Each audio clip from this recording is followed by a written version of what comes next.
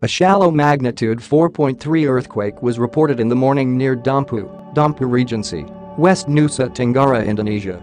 According to the European Mediterranean Seismological Center, EMSC, the quake hit on Saturday, October 23, 2021, at 9:16 a.m. local time at a shallow depth of 10 kilometers. Shallow earthquakes are felt more strongly than deeper ones as they are closer to the surface.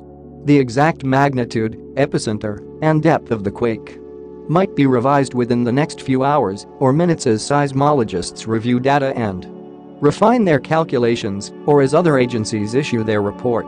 Towns or cities near the epicenter where the quake might have been felt as very weak shaking include Dampu, Pup, 49,000, located 104 kilometers from the epicenter,